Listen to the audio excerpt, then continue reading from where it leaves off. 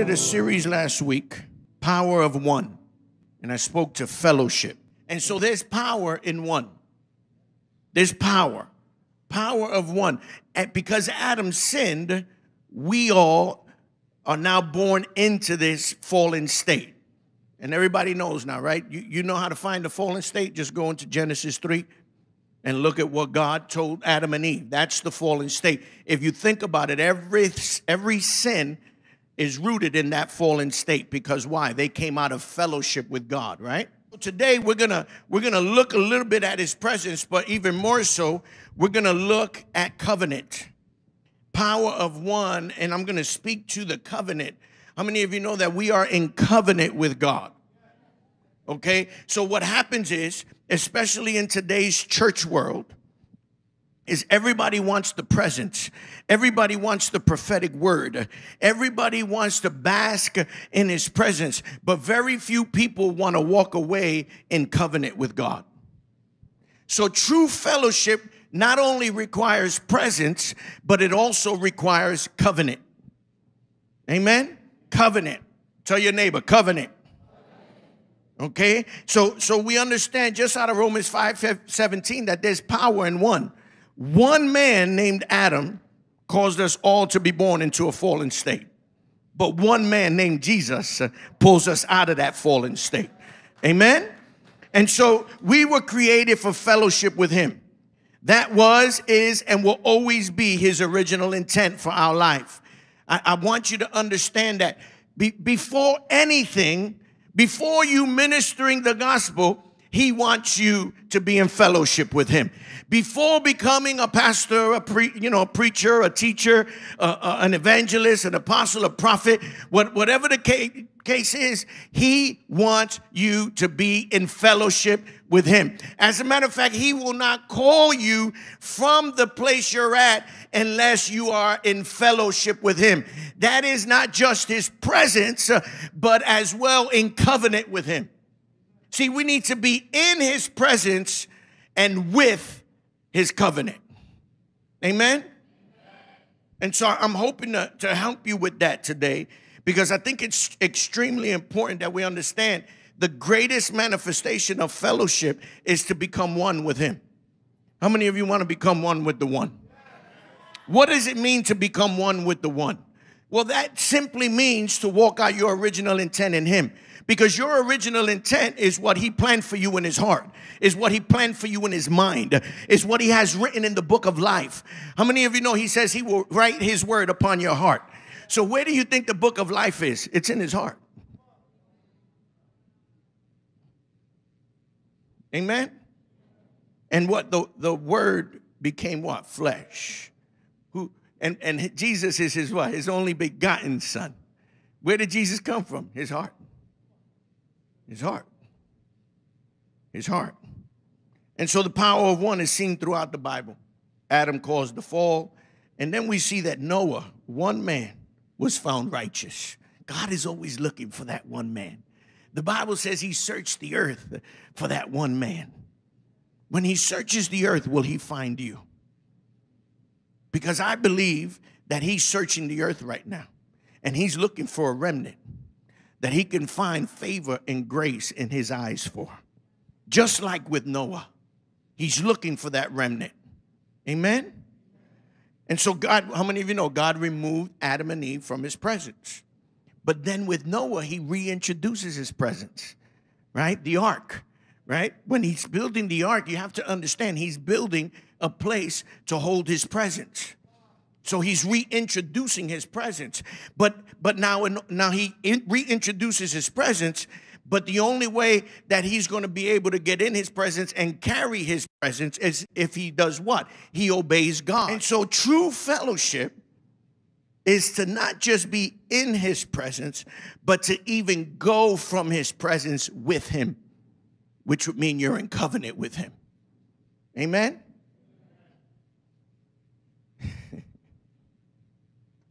Genesis 6:18-22.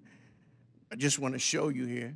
But I will establish my covenant, solemn promise, formal agreement with you, and you shall come into the ark. So come in. How many of you know the ark of the covenant? Presence. in covenant. Amen? You know who told me that? My son Zachariah. He came into the room while I was studying last night. He was looking at, and he said, Dad, is that like the Ark of his covenant? And I said, yeah. He said, okay, so Ark is presence and covenant is what? And so I began to explain. I don't know where he's at, but I began to explain it to him, right? And then my 17-year-old son put all the puzzle pieces together for me. Because he came in the room and he saw the example, and from the example, he got revelation.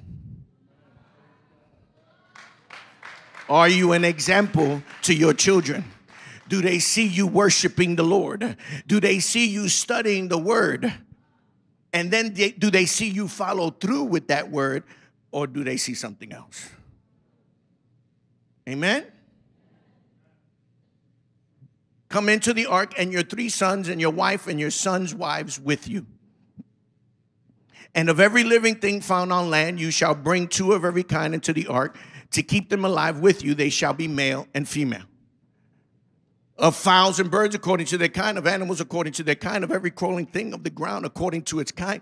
2 of every kind shall come to you to keep them alive. Also take with you every kind of food that is edible, and you shall collect and store it, and it shall be food for you and for them. Now, what is God doing? He's inviting them into his presence, and he's also giving them dominion, because he's telling them to bring of everything that he created. To bring of everything that he created that's good for them. So God is not just re-inviting them into his presence, but he's also completing his covenant that he made with Adam as he invites them into his presence. Amen? So I want you to see that, because sometimes, we want to be in the presence of God, and we want the promises of God. And as you can see, he's offering it to Noah right here. But how many of you know that that's going to require something? That's going to require something. Let's go to Genesis 7:1. 7:1. Then the Lord said to Noah, come into the ark, you with all your household. How many of you know the Bible says, for me and my household, we shall serve the Lord. For you alone I have seen as righteous, doing what is right before me in this generation. You see, Noah figured out a way to be in right standing before God. Have you figured out your way to be in right standing before God? Let's go to verse 23. God destroyed, blotted out, wiped away every living thing that was on the surface of the earth. Man and animals and the crawling things and the birds of the heavens were destroyed from the land. Only Noah and those who were with him in the ark remained. Listen, when God reintroduces his presence and his covenant, it's like an alliance that's likened to a marriage. It's like an alliance that's likened to a marriage, a pledge, a commitment. In other words, do what I ask the way I ask in fellowship with me, and I'll protect, provide, and prosper you and your family. Many of you are praying for your family right now. Today, you're going to hear the mystery of what you need to do so that your family can get saved. You're waiting for prodigals to come home. I'm telling you, the mystery is right here in what Noah is doing. Amen? Genesis 8:1. Because God's going to remember his promise. And God remembered and thought kindly of Noah and every living thing and all the animals that were with him in the ark. And doesn't God promise that he will bless those who bless you and curse those who curse you? This is the same concept right here. So, and God remembered and thought kindly of Noah and every living thing and all the animals that were with him in the ark. And God made a wind blow over the land, and the water receded. You see, we get scared of wind, but maybe God's trying to recede some water that has built up in the spirit realm in your life, because he's looking to give you land. He's looking to give you territory. Amen? Let's go to 15 to 17. And God spoke to Noah, saying, go out of the ark, you and your wife and your sons and their wives with you. Bring out with you every living thing from all flesh, birds and animals and every crawling thing that crawls on the earth, that they may breed abundantly on the earth and be fruitful and multiply on the earth. So this is the promise of God. So he's telling him, bring everything out that I told you to bring in. In other words, everything that I told you to take dominion of and bring it into my presence, now I want you to come out of my presence with it, out of the ark with it. Hear what I'm saying today, because I'm taking you somewhere. Amen? That they may breed, that they may breed abundantly on the earth and be fruitful and multiply on the earth. Isn't that what he told Adam? Be fruitful, multiply, fill the earth. Are you hearing what's going on? God removed Adam and Eve from his presence, and now he wants to destroy the earth, but he finds one righteous man, and everything that he promised to Adam and Eve, he is now promising to that one righteous man. One, the power of one. It may only be you that's saved in your family, but there's power in your one. There's power in your one. Amen? Don't be religious with your family. All right, come on. So Noah went out, and his wife and his sons and their wives with him, after being in the ark 1 year and 10 days. You need to spend time in his presence. Some of us don't tarry in his presence. Every animal, every crawling thing, every bird, and whatever moves on the land went out by families, types, groupings from the ark. In other words, when Noah and his family followed the instructions of the Lord, the earth and the creatures of it followed in order behind him. Doesn't the Bible say that the earth cries out for the manifestation of the sons of God? So Noah is told, come out of my ark, come out of my presence. And all of a sudden, the creatures of the earth begin to follow him in orderly fashion. I've been on a safari. I don't get out the truck.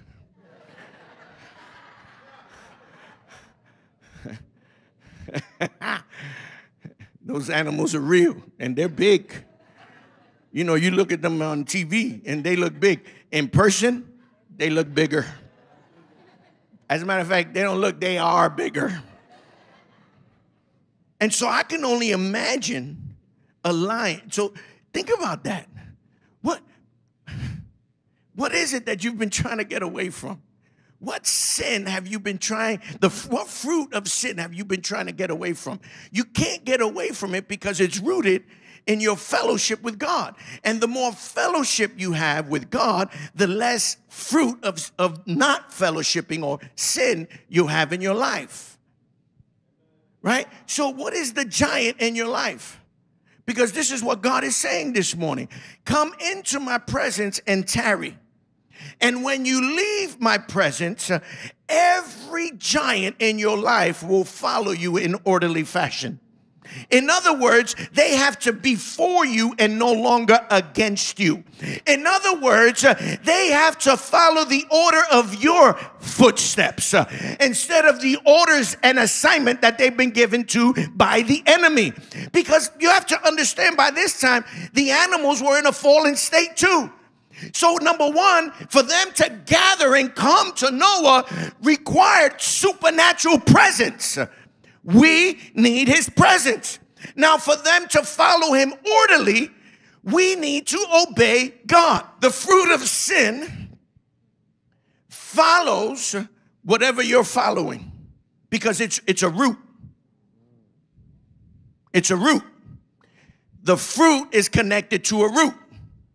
So the question is, have you been in his presence enough to cut off the root of the enemy and burn it away or not? Because when you burn away the roots of the enemy, that's how he turns that which is bad to good. That's how he causes your lack to become plenty. Because he takes the very lack when it's connected to the root of Jesus Christ and he blesses it. He causes it to bring increase. He causes that which was least to become the greatest. Because it's all about what you are connected to. And our connection needs to be true fellowship, divine fellowship, his presence and his covenant. You can't separate the two. And I believe that today in the church, we have separated the two. We put the onus on God. We put the responsibility on God. When the reality is once he releases it on the earth, it's already done. He's just waiting for us. Because what is he doing? He's speaking what's on the earth for you. He's speaking from heaven for what's available to you on earth. Your covenant will declare whether it's released on earth, not your presence. See, we come into his presence to see what's in heaven for us, to hear what's in heaven for us, to get the instructions on how to get what's in heaven for us. But it's in our covenant, the obedience to what we see, to what we hear, to the instructions that we receive that will cause heaven to come on earth. The animals followed Noah in orderly fashion. It says in family types and groupings. Creation saw the manifestation of a son of God, and it lined up with him. Now, people talk about speak to the earth, and the earth will vomit things out. It's the same concept. It's the same concept. Amen? So number one today, Genesis 8:18 through 19, one waited on the Lord. Before moving forward to carry out his fellowship with the Lord, Noah waited on the Lord. He was in the ark for 1 year and 10 days. That's a long time. So Noah went out, and his wife and his sons and their wives with him. I already read this, so you get the concept. But right here we see in Genesis 8:18 through 19, that God knew that Noah had waited on him. Every animal, every crawling thing, every bird, whatever moves on the land went by families, types, groupings from the ark. 19. Oh, 20. Sorry. No, it's only 18 and 19. So in his presence, we receive his heart and his commands to go in covenant with him.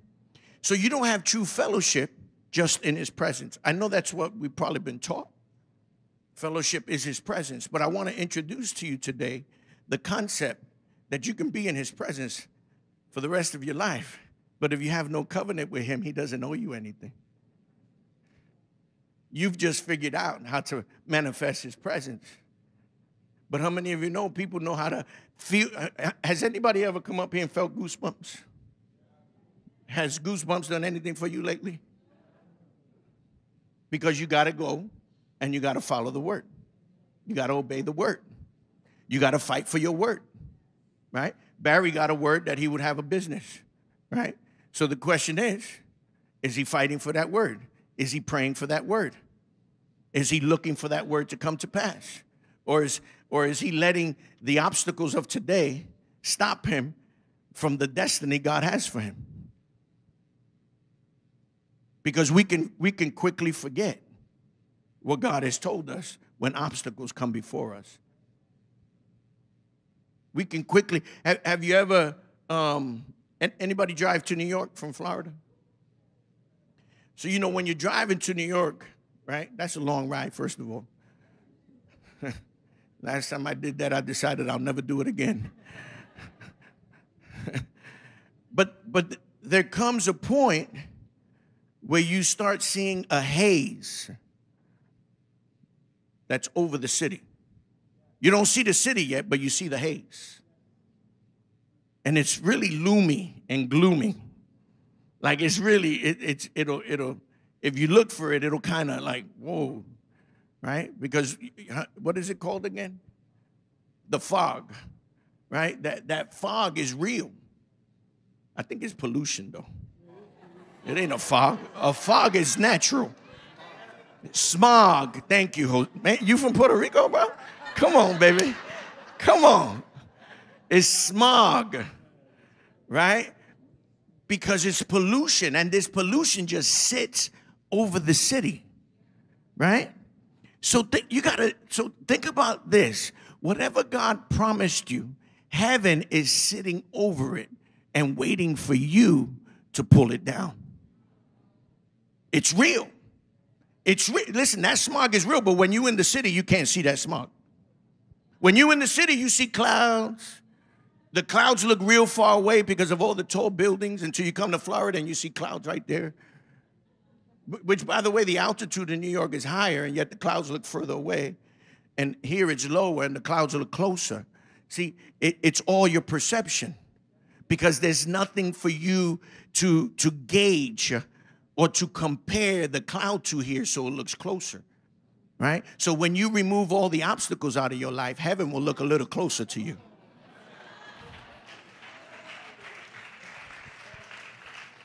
And how do you do that? By becoming one with him. That's how you do it, by becoming one with him.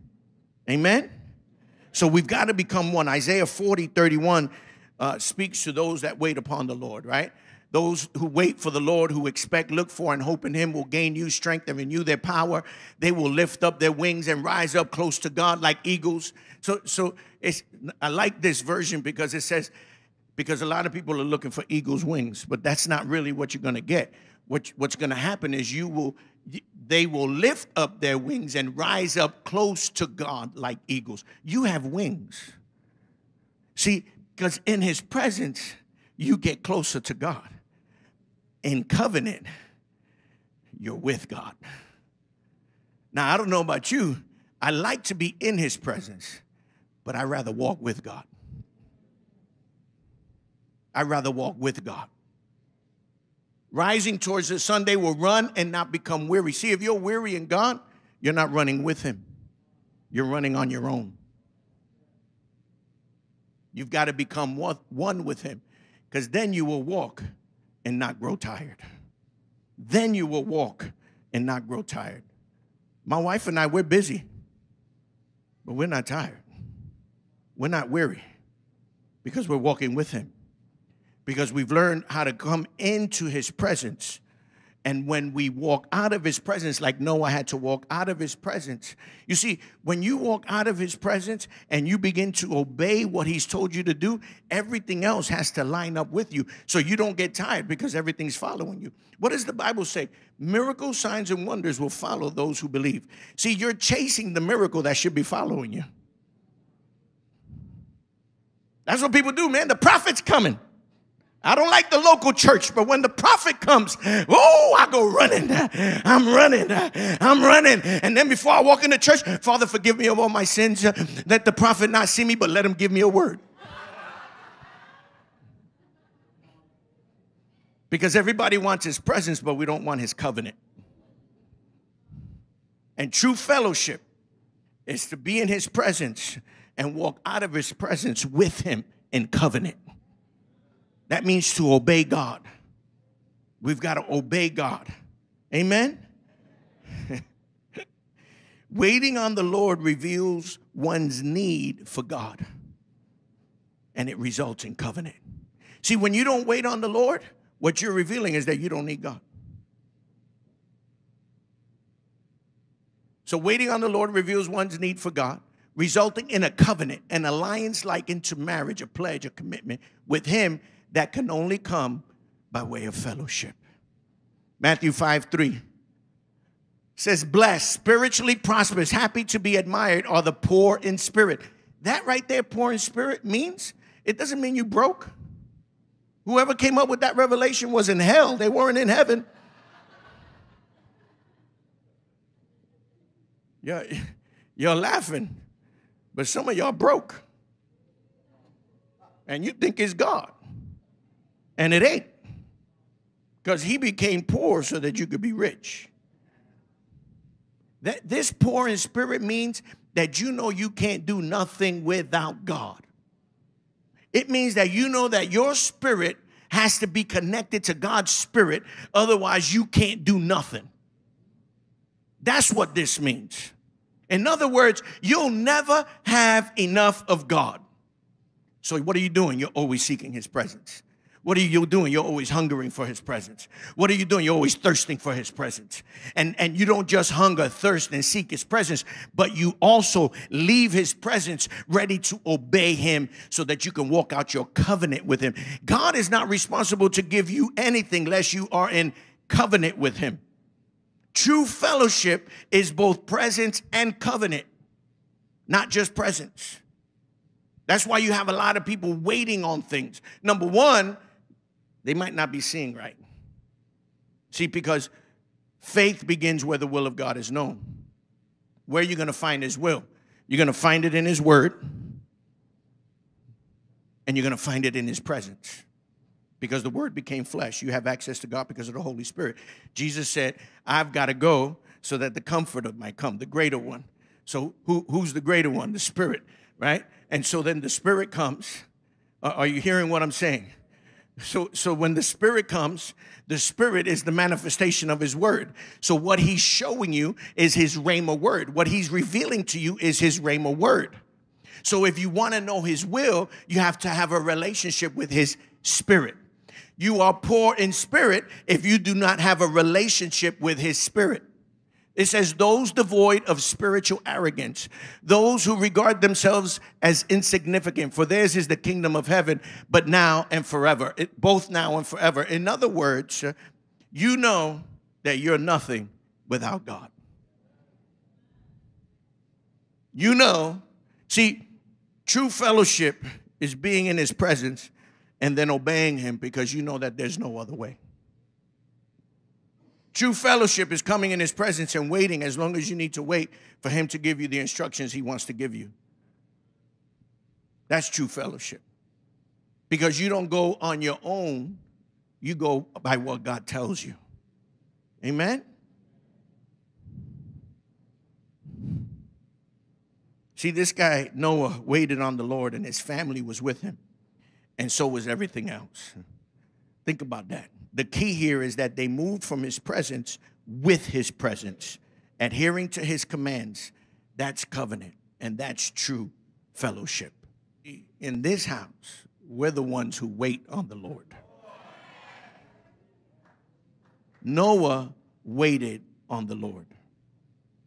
Noah waited. You know, the Bible says that he found land and still didn't come out until God told him to. Sometimes you'll find what God has you looking for, but that don't mean it's time to get into what God has you looking for. The Bible says it. Could you imagine that? You in this ark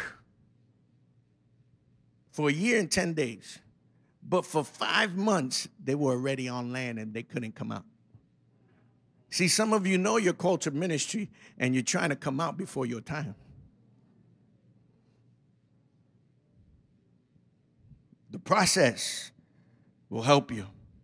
I'm going to preach on that on Thursday when I open up Esther's.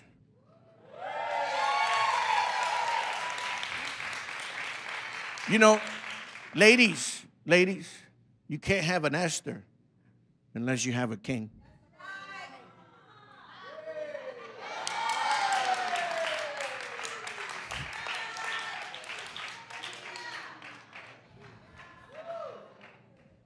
And kings, you can't have an Esther unless you open up your ear.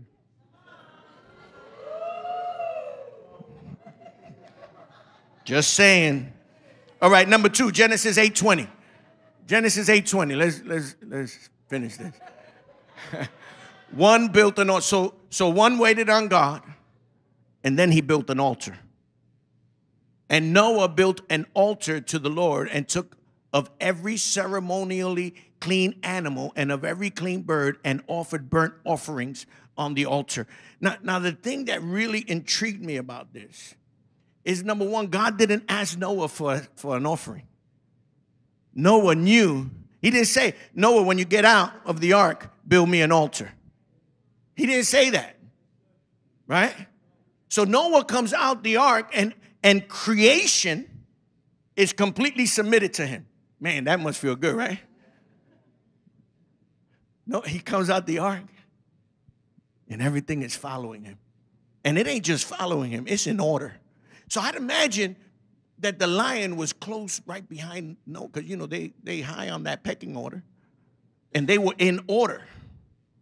So how many of you know animals even know the order? It's just us humans that got to get it right. And so Noah is walking out, and he's got everything. He's got his wife. He's got his sons.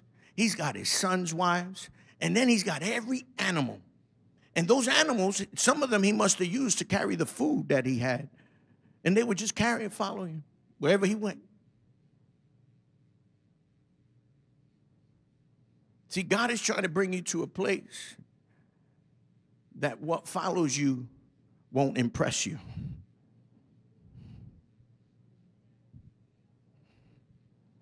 God can't ask you to go into a place until he knows that what's going to follow you won't have you.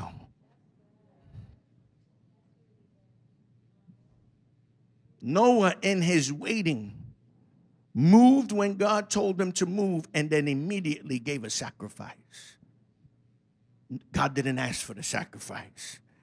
He built the altar, and this is what is. Think about this. Remember, there was only 2 of every kind on that ark, right? 2 of every kind. So now he has to take a ceremonially clean animal and sacrifice it. That means that he has to take a male without blemish. So number one, what followed him on to the ark was without blemish. Stop trying to bring your baggage into his presence. But number 2, he had to give it up as a sacrifice. So can you imagine? He only has 2 of every kind. And now he comes off the ark and he has to give of one of those kind. So how is he going to reproduce?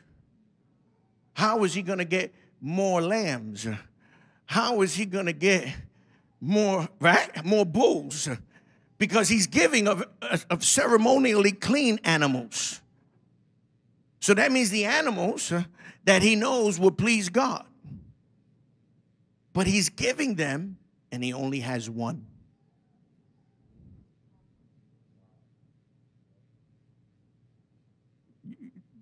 Are you guys with me? I see y'all thinking your motors are running.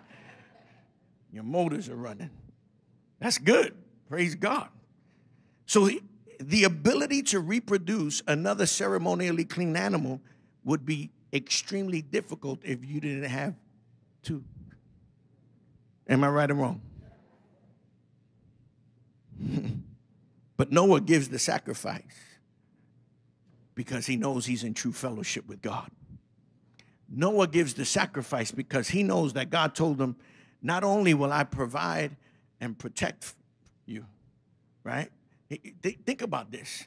He says, you have to understand that when he sacrifices everything, even the ability to provide a future sacrifice, he's placing all his trust for him and his family in God.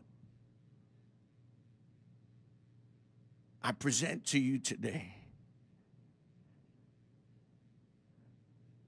God's request. Are you willing to give it all up so that he'll protect you and your family and provide everything that you need?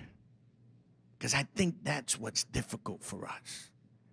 But true fellowship comes from his presence and our covenant with him. Noah was willing to give it all up. Noah was willing to give up the very thing that would provide the next sacrifice. Have you ever been there? I know I've been there. Noah had to give the sacrifice by faith. What did my wife just, she don't know what I'm preaching. She has no idea what's in my notes. The only one who knows is Jaylene because she puts the PowerPoint together. Faith. It is impossible to please God unless you have faith. What has God been asking you for? I know there's some of you here that still don't even believe in the tithe. Yet Noah knew to get off of that ark, come out of his presence, and build an altar and give a sacrifice. And not just give any sacrifice.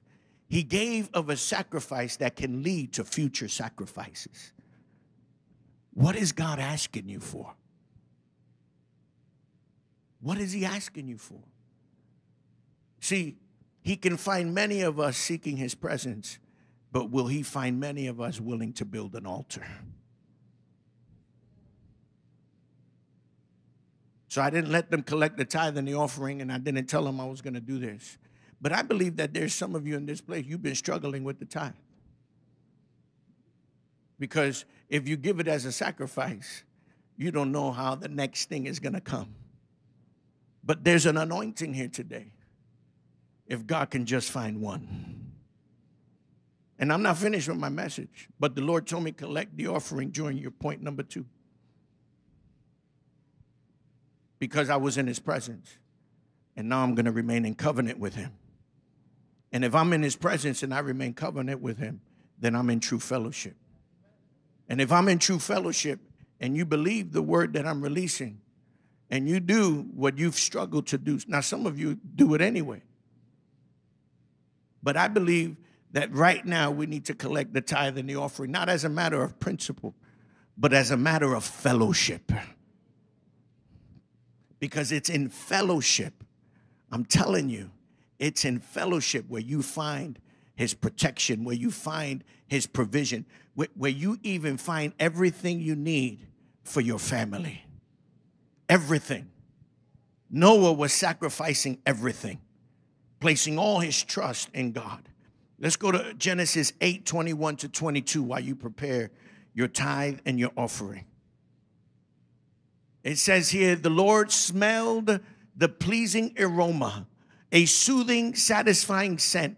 And the Lord said to himself, I will never again curse the ground because of man.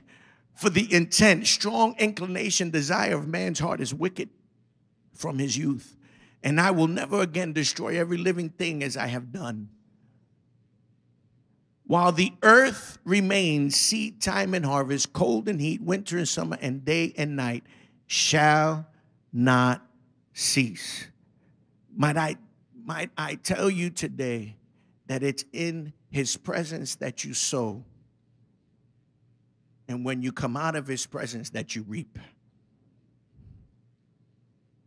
So as you prepare your tithe and your offering today, listen, don't make this your regular thing. I know that there's some of you that are struggling with this. There's some of you that this is what you do because you've already seen the goodness. You've already have the revelation of the Lord. And so for you, don't remain comfortable. Give a little more today because of the revelation. Amen. Don't, it's real easy to make the decision that you always make.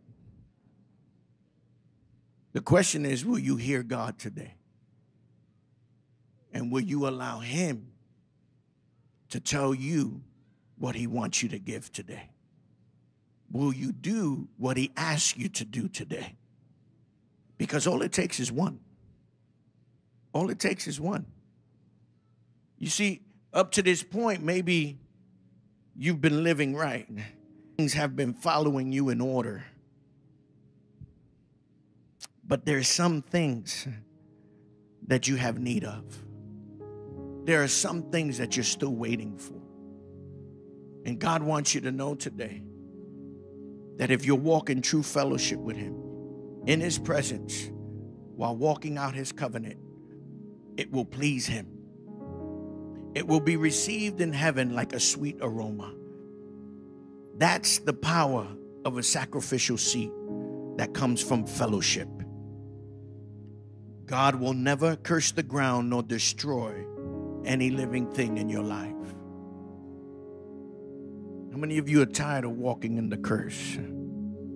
Man, I don't want to walk in no curse. I used to, it didn't matter what kind of car I bought until I broke the curse. And do you know I was able to tie that back to a witch who told me every car I ever have will be destroyed? Over there on Crystal Lake, right? Crystal Lake is off of Curry Ford. Y'all know where that's at? There's a witch that lives back there. She's the one who told me that where I would find my wife. Witches know. I know y'all think witches don't know. They hear the spirit. Don't get caught up with no witch. But that witch, because I had broken somebody's heart, terrible, right? And that witch told me, you know what? You're going to break her heart. And because of it, every car you own from this day forward will be destroyed. And you know, you forget about those things. You know what I'm saying? Or maybe that never happened to you. Maybe I'm just the only weird one. And then I got saved. And the Lord reminded me of that curse. And you know how I broke that curse? By giving. By building an altar and laying down a sacrifice. And now my cars don't break down. Now, I don't got no problem. As a matter of fact, they take my car to get an oil change. I don't even got to take it. Huh? Because it's a blessing. Because what he tried to curse me with now blesses me.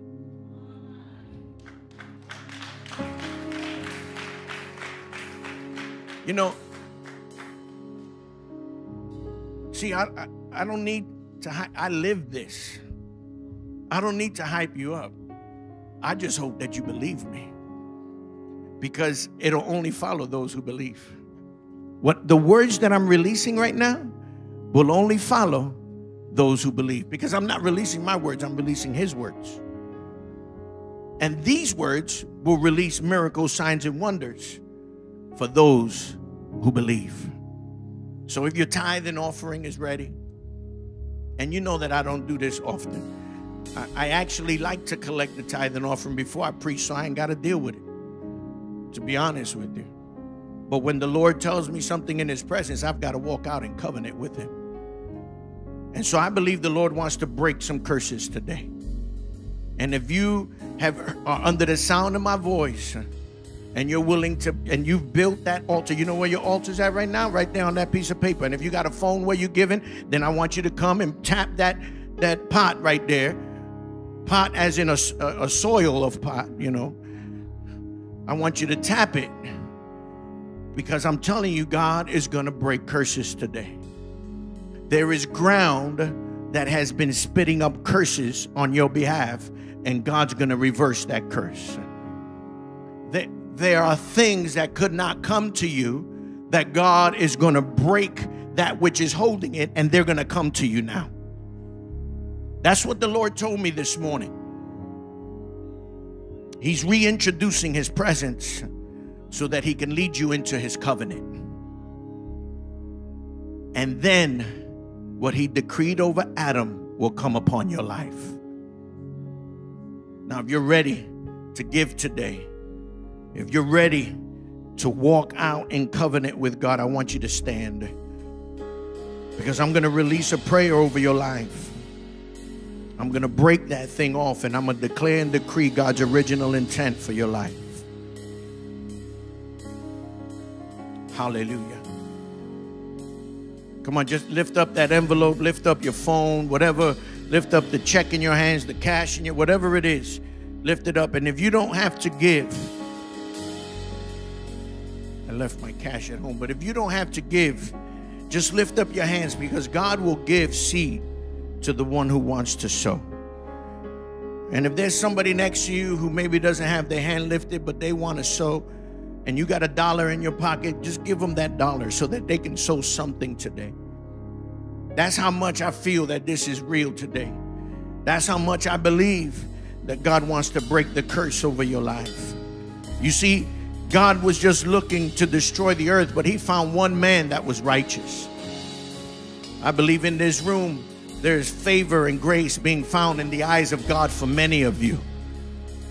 And as you sow today, Father, right now in the name of Jesus, I declare, Lord, that the same words you spoke to Noah when Noah built the altar, the same words where the ground would no longer be cursed, nor would you destroy every living thing on the ground. I declare right now that any curse over the lives of the people is broken, is cut off now. I speak to the earth and command the earth to vomit up that which is owed to your people. I declare that every living thing, not only will it live, but it will be reversed to bless them. It will be reversed to bless their family. It will be reversed to bless the generations to come. Father, I release blessings upon them. I declare that they will be fruitful. They shall multiply and they will fill the earth. Just like you did with the sons of Noah, you will use your people to fill the earth. And as they give a sacrificial offering today, as they give their tithe today, as they give more than what they would have normally given, Lord, you know the motive and you know the hearts. Those that will come into your presence and then walk up here with you in covenant and give what you've placed in their heart. I declare the curse is broken now in Jesus' name.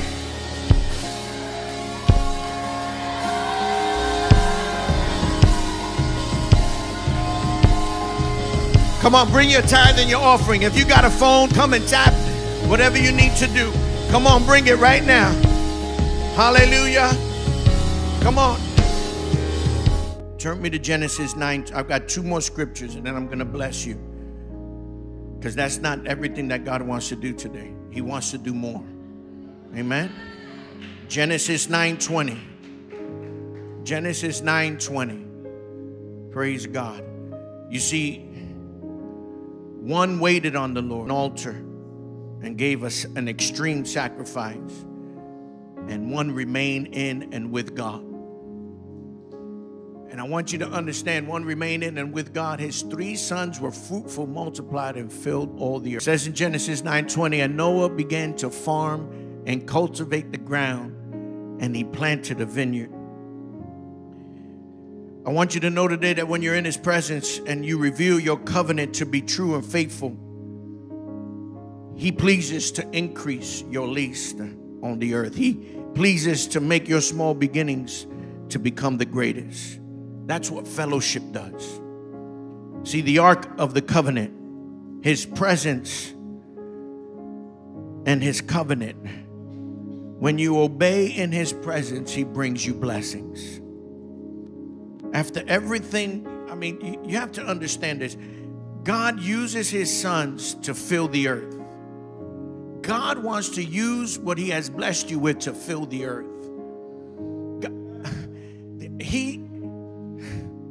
There are so many blessings that God wants to release in your life for the purposes of filling the earth.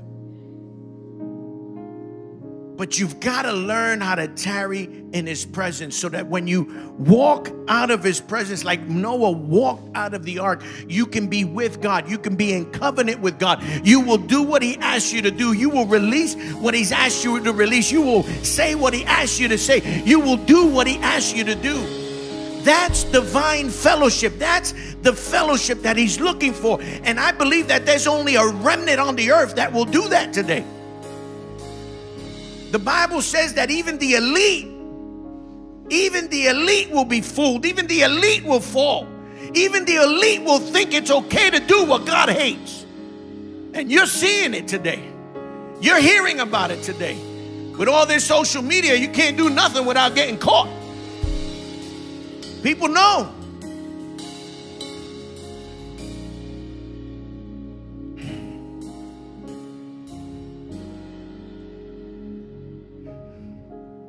Noah builds an ark and everybody mocks him. Noah is in an ark for 1 year and 10 days. He's on land 5 months before those year and 10 days are up. But he doesn't leave the presence of God, the ark, until God tells him to. And when he leaves, he does it in the order that God tells him. He walks out first. His wife is there, his sons' wives, and then every animal, every creature, every living thing that was on the ark that had followed him into the presence of God begins to follow him out of the presence of God. And Noah immediately, what does he do? He builds an altar and he gives an offering. He begins to please God. He begins to walk out his fellowship with God. True fellowship is going to be revealed in how you live. True fellowship is going to be revealed in what you do next. True fellowship is going to be revealed in your marriage. True fellowship is going to be revealed in your family, in the way you handle what the earth spills out towards you. That's where true fellowship is going to be revealed. And God is looking for a remnant right now. I'm telling you, He's looking for a remnant. He wants to fill the earth. We're in the end times. And God sent His only begotten Son that not even one would be lost. And we're so busy about ourselves instead of busy about the things of God. We're so busy to go get a word, but we're not busy walking out that word. We're so busy to go see a prophet, but we don't do what the prophet tells us to do. Every prophet that releases a word doesn't just release the blessing, they release what you need to do. We've got to get to the place where we will do what God asks us to do. We will finish the assignment and remain humble.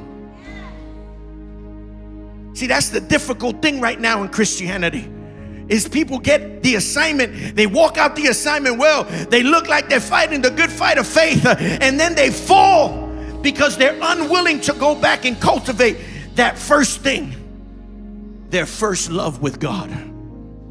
I was, when the Lord began to show me this out of Genesis 9:20, and Noah began to farm and cultivate the ground, and he planted a vineyard. You know what that's telling us?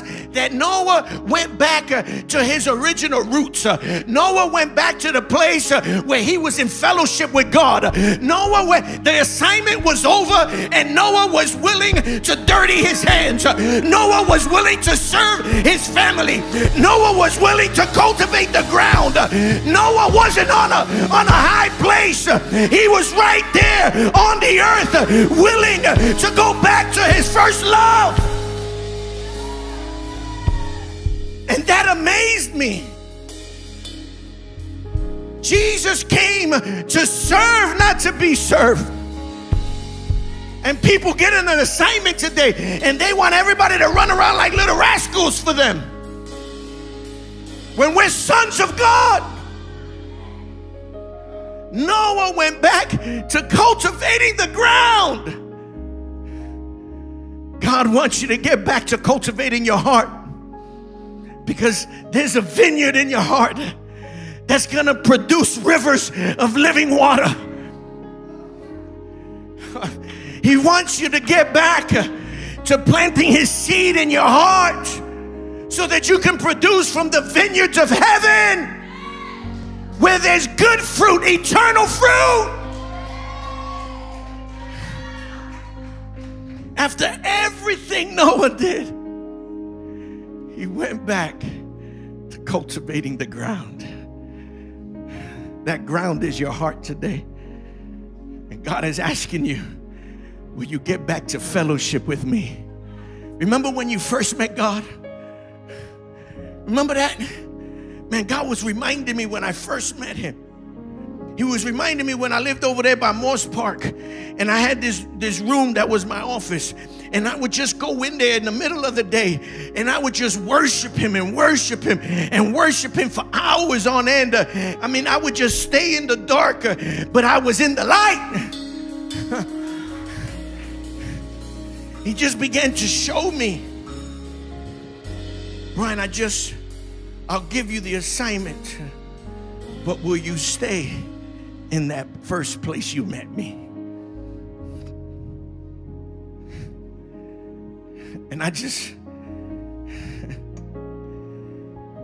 began to remember so many things that He's done for me. What has God done for you?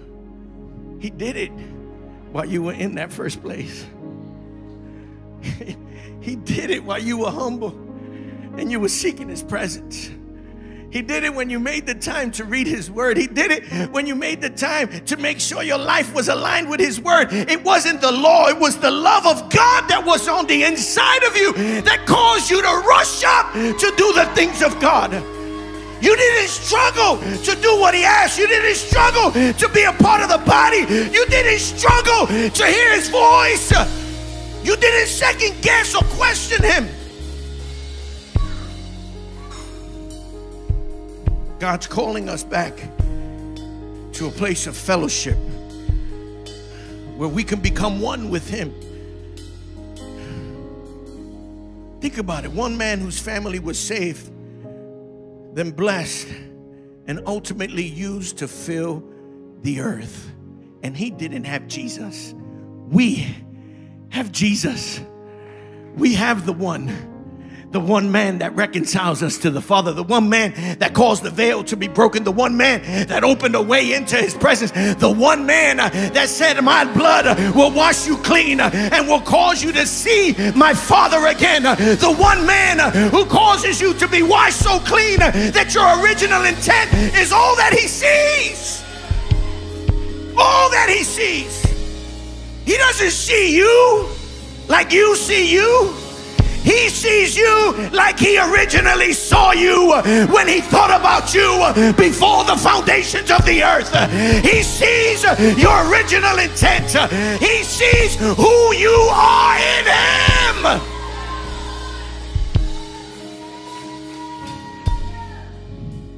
Before Noah was found righteous, before the instructions to build the ark, before the animals subjected themselves to Him, before His family became one and His sons filled the earth, before all of that, He loved God so much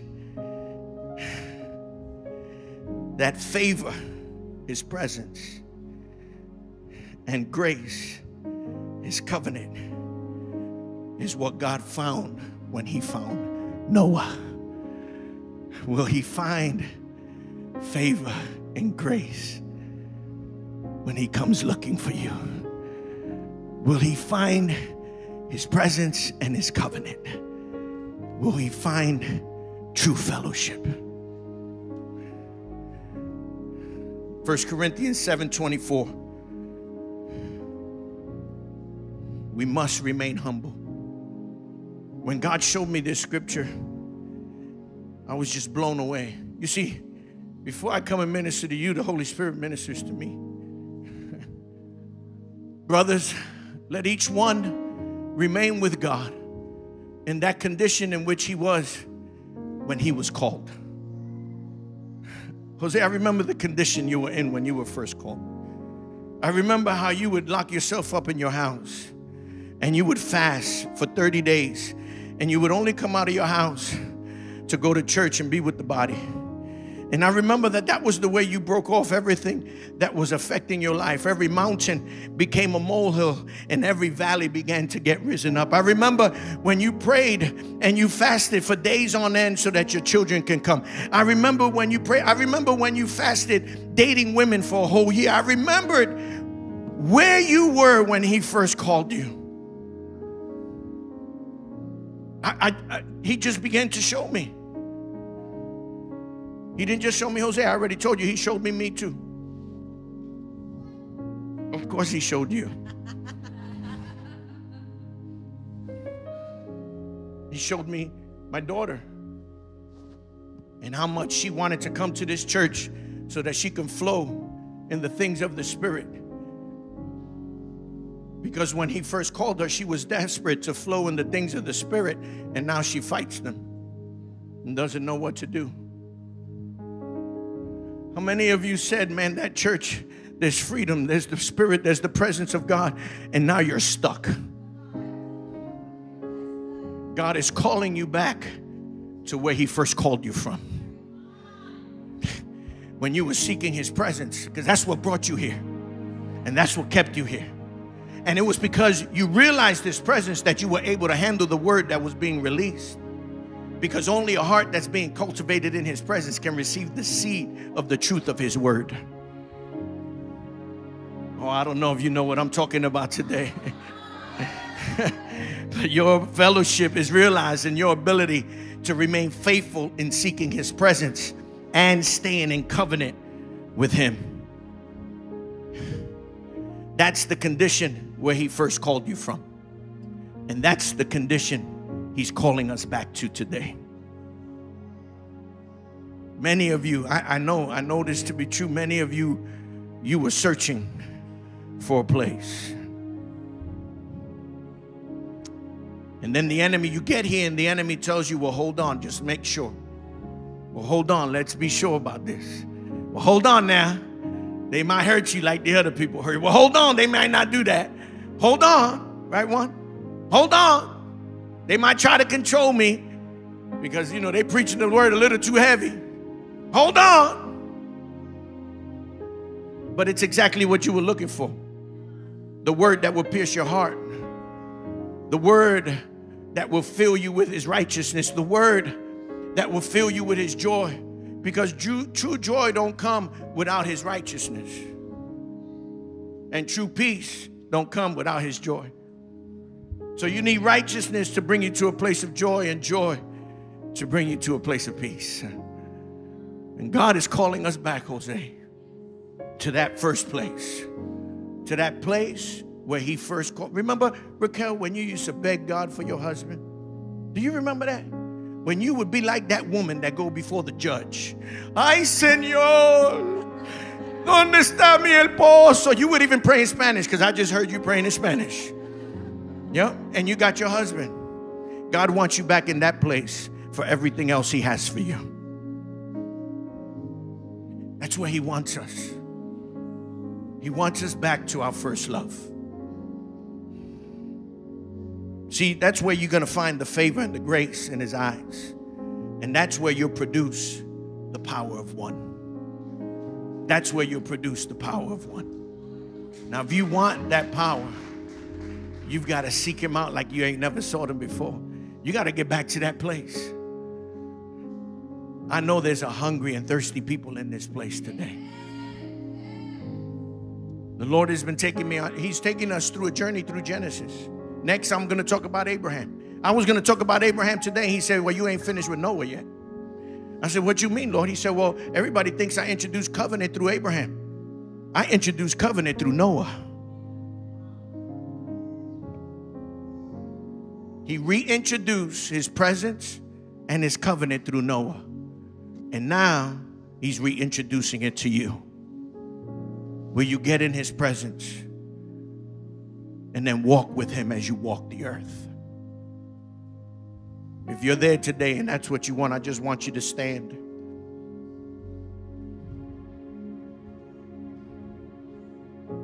Just stand up and lift up your hands. We all need to get back to that place where he first called us from. All of us. All of us. And so right there where you're at, you may say, man, every time I come to this church, I got to repent. Well, we live a lifestyle of repentance. Get used to it. Because he's perfecting us. And when he's perfecting us, he's turning us from our old ways. And we do that by way of repentance. So right there where you're at, I want you to repent. And I want you to commit to God to return to the place where he first called you from. That place where we were seeking his presence and doing anything to obey him, keeping us in covenant with him. Father, right now, I thank you for your people, Lord. As they've repented and as they've committed to go back to that place where they first loved you, that place where they would seek you like they never sought anything, that place where they would just obey anything at a whim. They wouldn't second guess you. They wouldn't wonder, is that God? But they would just obey because all they wanted to do was obey you because they loved you that much. Father, remind them now. Remind them now. Remind them now of that place. Take them back to their first love. Take them back to how they would obey at a whim. Take them back to the spontaneity of their love with you. Take them back, Lord. Take us back. Take us to that place, Lord. Take us, Lord. Take us, Lord. Take us. Come on, just lift up your hands and close your eyes. Take us, Lord. Take us. Take us, Father. Take us, Lord. Take us, Father. Father, we want you. We only want you. We only want you. We don't just want your presence, Father. We want to be in covenant with you. We want to do what you want us to do because we love you. Take us, Lord, take us. Take us, Father. Remind us, Lord, of our first love with you. Remind us, Lord. Remind us of how we would seek you out. Remind us, Lord. Show us, Father, show us the way. Oh, that we would return to our first love. Oh, that we would love you like we first loved you. Father,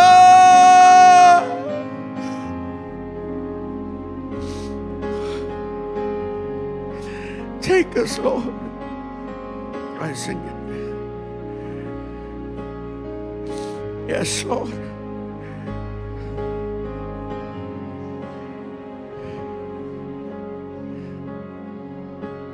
Take me to that place, Lord, to that secret place where I can be with you. You can make me like you. Wrap me in your arms.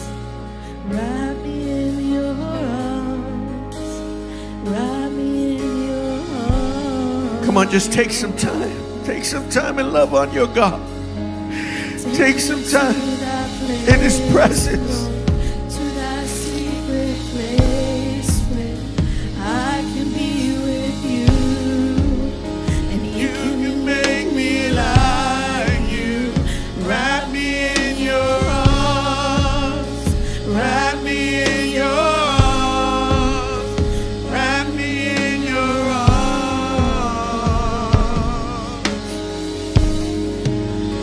Take me to that place, Lord,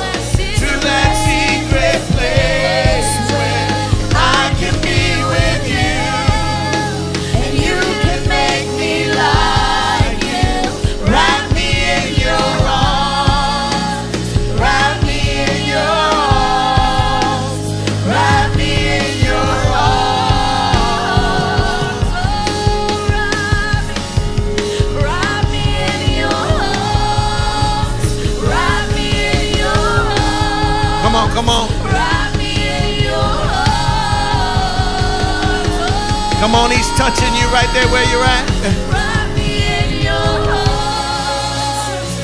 Come on, he's extending his arms around you. Wrap me in your arms. Oh, take me, Lord. Take me to that place, Lord.